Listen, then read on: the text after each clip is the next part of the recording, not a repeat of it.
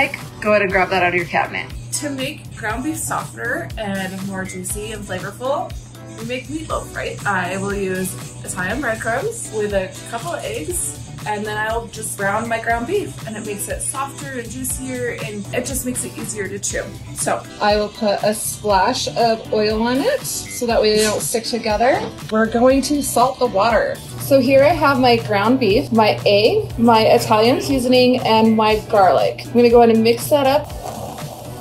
Go ahead and start to brown your ground beef. At the same time, your water is coming to a boil. But here we have the sauce just simmering away. I am gonna go ahead and re-season that, and go ahead and season it however you like. All right, so I've got my noodles and my sauce in my bowl. I'm gonna go ahead and pour on something that you can never have too much of, which is your Parmesan cheese. Go ahead and cut it with my fork. Oh my gosh, you guys, I wish you guys could have some of